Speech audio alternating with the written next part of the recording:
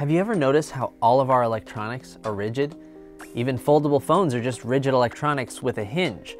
Well, that might not be the case much longer. Researchers at MIT have developed a new method for making truly flexible electronic components that could change everything. Seriously, everything. Now, if you have folding cell phones, smartphones, this will take this to the next level where it will become integrated anywhere, in your eye, in your clothes, in your shoes, in your body. To understand this new technique, which researchers are calling the peel and stack method, we've got to look beneath the protective outer shells of our electronics to the chips inside. The reason computer chips are inflexible today is that they're traditionally made on a rigid underlying layer known as a substrate. The functional part of the computer chip, the part that does the actual computing that makes our electronics work, is just a few hundred nanometers at the surface. There just hasn't been a good way to separate the rigid substrate layer from the thin active layer on top, until now. A simple analogy would be you fry an egg on a frying pan, but then they're trying to sell the egg and the frying pan together with you. So the cost becomes really expensive, right? Here, we basically created the oil between the egg and the frying pan, which is graphene for us. If graphene sounds familiar to you, it's probably because it's been widely touted as a wonder material for the past several years.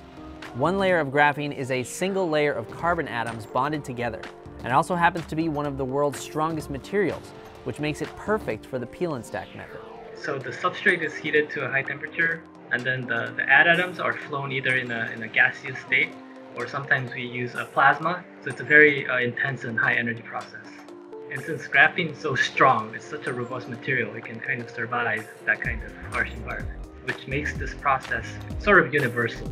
Researchers say this new technique allows them to make thin, flexible layers of any functional material, and that these flexible layers can be stacked on top of each other and combined to create more complex, multifunctional devices.